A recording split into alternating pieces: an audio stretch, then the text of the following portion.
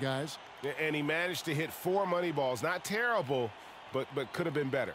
And so we'll see Champ. He had the highest score in the last round. Let's see if he can do it again here in the finals. We're down to the last hurrah. Let's see what kind of fireworks we go out with this year. Yeah, and it's the moment of truth, guys. And listen to this place. I mean, this is what makes this contest so special. That's 4 in a row now. Well, he handled that rack well. Sure. He's got 12. And he's in a good rhythm right now.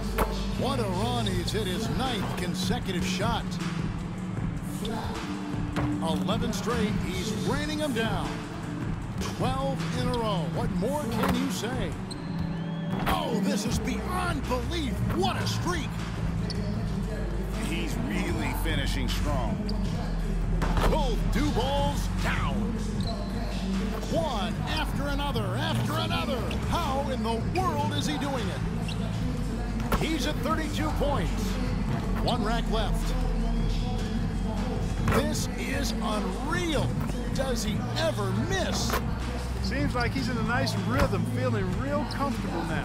He did it! He did it! A perfect 40-point performance! Wow, how about that performance, guys? Man, nice work. And he cashed in both shots from the do zone. Big boost there. Unbelievable! A flawless, perfect 40-point round! And so we've reached the finale of the Mountain Dew 3-point contest. Never a dull moment as always. And this year's champ.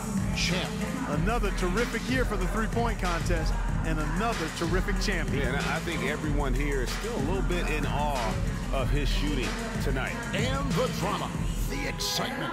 This year's 3-point contest had it all. It was our pleasure to bring it to you. Every shot terrific to watch. Now, this is Kevin Harlan saying so long for Clark Kellogg and Greg Anthony. Thank you and good night.